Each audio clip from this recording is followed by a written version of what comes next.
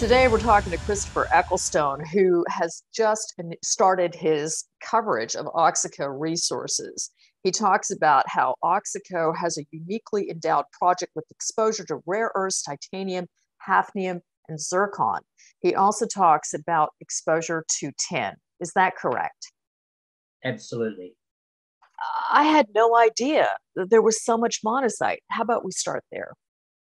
Yeah. Who knew? Anyone who goes to who has known this stock for a long time sees from the name and from the history, and they think it's a precious metal story. But in fact, the company's done a total 180, if not a total 360, and is now a player, and a real player, not just a talker, in the monazite market. Now, monazite, of course, was not one of the trendy rare earth minerals back in the last boom.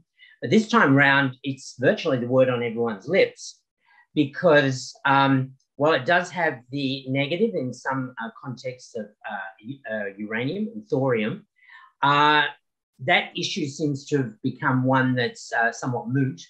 And so people just liking the fact that monazite sands, you scoop them up, you send them off to be processed and have the thorium removed. And then, hey ho, you've suddenly got a rare earth concentrate without blasting, without having to go to the most isolated places in Nunavut or wherever, or Greenland, dare I say, and you're in business. And so Auxico saw this. They've started off with a trading relationship in the DRC with their sister company, Central American Nickel, where they're actually trading the metal for them.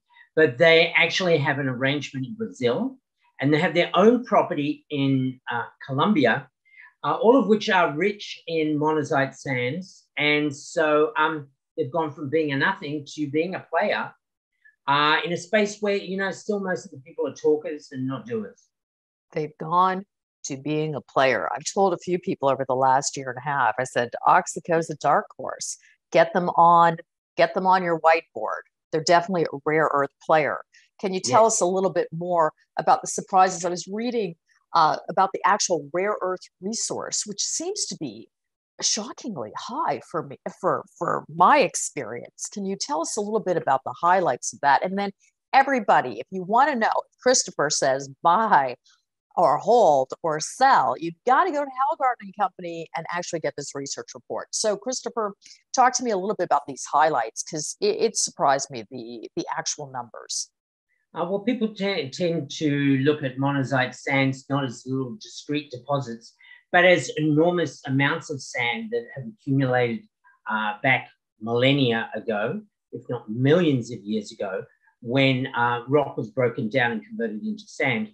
So when you're generally talking about monazite sands, no matter where they might be, or mineral sands, let's say, they tend to come in very large numbers. And the only limitation is how much you can scoop up and how much you can ship out and how much you can then sell. It's not an issue of having something really small in a really isolated location. And that is the advantage of the monazite sands and why they're really sort of pushing their way in.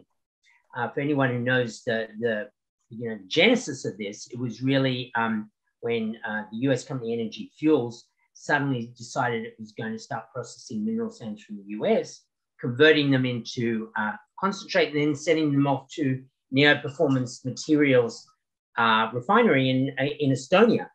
But once people saw that worked, everyone said, hey, we've got some monazite sand. Well, not everybody. The few people had monazite sand still, because no one had been trumpeting this mineralization. As you well remember, back in the first boom, there were carbonatites, bastosites, and these things. And monazite was totally pushed to the side because, radioactivity was a no-no. But, the marriage between Chemours, the US chemical company, and Energy Fuels and Neo showed that you can get the radioactivity out. So that is the side of the business that Auxico are, plugging into, because it had these large monazite sands at their fingertips, and now they're monetizing. In the case of the ones in the DRC, which they're they've merely got a trading relationship. So they actually market the product that's mined by artisanals, but they market it to China because the Chinese don't care about the radioactivity like Western companies do. And so the Chinese will take it, they will remove the radioactivity, which then gives them material that they can use for their own nuclear industry. But the West is now turning around and saying, hey, the Chinese are getting all this stuff. What can we do? We can plug into this. And so Auxico had this large, what they thought was a tin tailings operation in the backwoods of Brazil, over near the Bolivian border. And turns out that it has a large monazite component as well that had long been overlooked and had largely gone into the tailings. So in their efforts to reprocess the tin tailings and take advantage of the surging tin price, they discovered, hey, we've got monazite here as well. And so that is where we get this situation where there's this great potential resource. And then, of course, they had their own property in Colombia on the border with Venezuela, but on the right side of that border.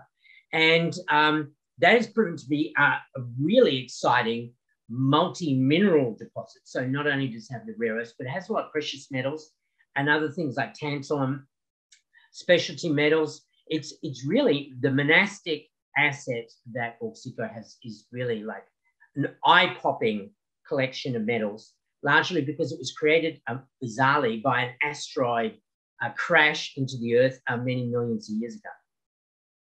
So again, we have Hallgarten Company. You're one of the best in the world in critical minerals, and you've initiated coverage. And if you want to find out, go to Christopher Ecclestone's website, which is what, Christopher? www.hallgartenco.com. That's HALLGARTENCO.com. You'll learn a lot.